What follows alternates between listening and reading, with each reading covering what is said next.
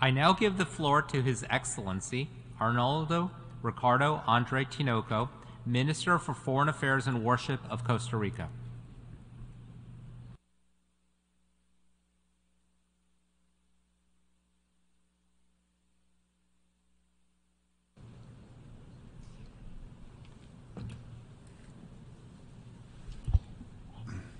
Señor Presidente, President, Excellencies, Costa Rica wishes to express its congratulations for your election to the presidency of the General Assembly, and reiterates its willingness to work with you for the goals set for this session. We face new and old challenges. Challenges in the form of conflicts which are expanding and spreading like fire to the four corners of the world.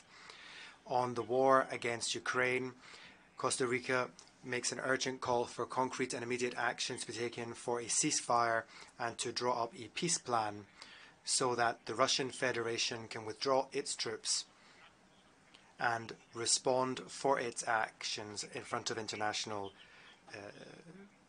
courts. We condemn Russia for suspending the Black Sea grain deal.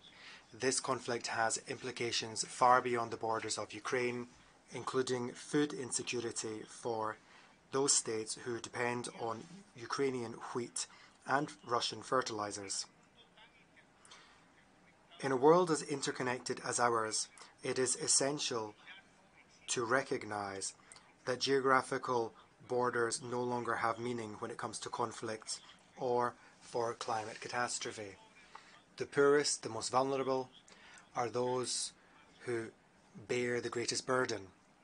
However, we are still in time to change the direction of our inaction.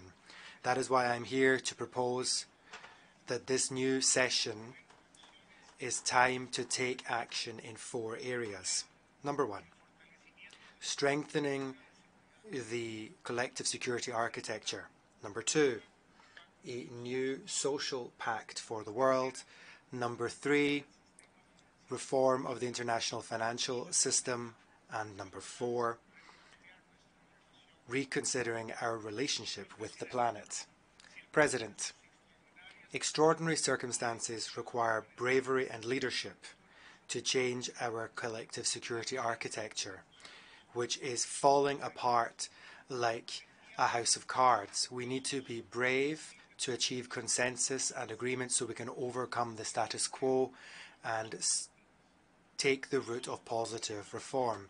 Not only are we faced with paralysis in the Security Council, but the clear violation of the United Nations Charter by one of the permanent members of that body, and the almost generalized non-compliance with international treaties on disarmament, non-proliferation, and weapons controls by those who are meant to be the guarantors of our security. At the same time, we urgently need new governance frameworks for cybercrime and artificial intelligence, as well as cybersecurity. The militarization of new technologies raises specific problems and challenges. Therefore, as per the content of the Berlin communique and along with Austria and Mexico, we will be presenting a resolution to the General Assembly on the matter of autonomous weapons systems. For Costa Rica, it is clear that the responsibility for the sustainability of the financing of peace should be most on the shoulders of those who break the peace. That is why almost 15 years ago, or rather 15 years ago, around $1 trillion went into military expenditure. Global military expenditure now has more than doubled, exceeding over $2 trillion, despite the fact that Article 26 of the Charter of the United Nations prescribes the quest for international peace and security via minimum expenditure in weapons.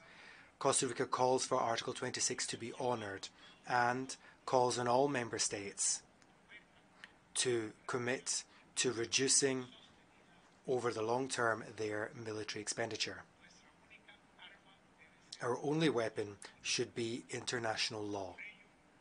To that end, Costa Rica celebrates the fact that this General Assembly has taken on board the functions assigned to it in the Charter with a more active role in international peace and security. My country is proud, furthermore, to be at the leading edge of this trend and commits to continuing on this path, as we cannot afford to wait for a dysfunctional Security Council to live up to its obligations. President, human security is the foundation for a new global social pact, a pact which should guide our efforts on development and international cooperation towards the needs of people. That means that additional and concerted effort has to be made to overcome transnational challenges such as migration, organized crime, policies which are at the root of inequality and environmental degradation. Solidarity, shared responsibility, and respect of human rights should be our guiding light. In Costa Rica, 11% of our inhabitants are migrants. We are the Latin American country with the highest proportion of migrants as part of its total population. According to the data from the United Nations High Commissioner for Refugees, we are number 3 in the world when it comes to total requests for asylum, over 270,000 by September of this year. But as a medium-income country, our resources are limited. Our needs at the current time and moving forward have been rendered invisible. In this regard, Costa Rica makes a call on the international community to take immediate action so that we can manage migrant flows in an orderly and secure way. We require financial support for the effective integration of these people in our social fabric. Multilateral organizations and international financial institutions must recognize that medium and upper medium income countries cannot be excluded from international cooperation and aid. A fair distribution of resources based on the need of countries is necessary. President, my third call to action has to be reform of the international financial system. Redesigning the international financial system should have the aim of achieving peace and security as well as sustainable development for all, beyond simply a geopolitical reorganization. This change is required throughout all of the financial institutions at the international level, including the regional development banks, which should be aligned with this shared objective. This is no more and no less than a systemic reform. That's what we need. There can be no reform without a radical reconsideration of the criteria of access to official development aid, under which sustainability and peace would be given priority, alongside new mechanisms to close the gaps and asymmetries. We need counter-cyclical solutions to the systemic shortcomings which force us to choose between human security and the payment of our debts. We need more investment, more cooperation, more financing now, when we are still in time to take transformative decisions that can support the most vulnerable. President, number 4, time is running out to save our home planet. We have to reconsider our relationship to the planet.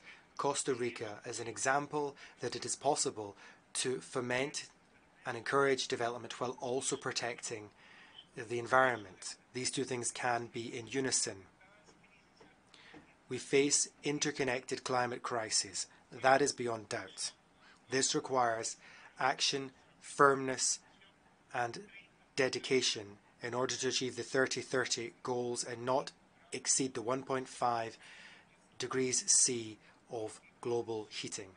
We continue being pioneers in reversing deforestation through our Protected Areas Programme and environmental payments system, whereby through new modalities resources are made available and agreements are put in place under the REDD+ programme to recognise all of our 22 indigenous territories for their guardianship of our forests.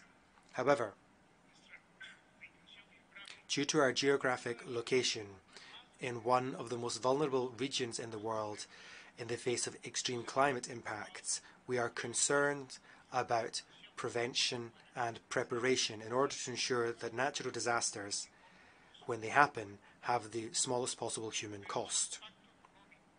That being said, the economic cost, and in particular the impact on infrastructure, remains devastating and disproportionately affects the poorest and the most vulnerable, including rural and coastal communities. For these reasons, Costa Rica has always seen resilience as a smart investment when it's based on prevention, preparation, and rapid response that is inclusive. That should be our guiding light when we move to renew our relationship with the planet. As a major ocean state, we also make a call on the health of the ocean and for better governance. The ocean is affected by global warming, increasing sea levels, and an alarming increase in marine pollution, over-exploitation of fish stocks, decreasing marine biodiversity, and the loss of coral. For this reason, it is an honour for me to be for us to be the next co-host, along with France, of the United Nations Conference on the Oceans, to be held in June of 2025 in Nice. Costa Rica, for its part, will organise a high-level event on 7 and 8 June of 2024 in order to raise our level of ambition and also to look at the implementation and commitment to the ocean. It will be a forum for integration where all parties can share best practices and successful examples of conservation and sustainable use. We are proud to be the second country to sign the agreement on conservation and sustainable use of marine biological biodiversity, the BBNJ agreement. We will continue to lead the call for a protocol on the use of undersea mineral resources. President, Costa Rica is an example that dialogue can be more powerful than guns. When it comes to fair competition criteria, these are more important than selfish criteria. Our people have no fear when it comes to countering those who think that might is right. We depend on the international system, and those of us who do depend on that system understand the need to have a global system in place which meets the needs of the most vulnerable. The proposals that Costa Rica has made seek to accelerate the decision-making process so that we can get out of the stupor that our organisation has fallen into. We find ourselves at a turning point. If ever there was a time for a call to action, it is now. I thank you.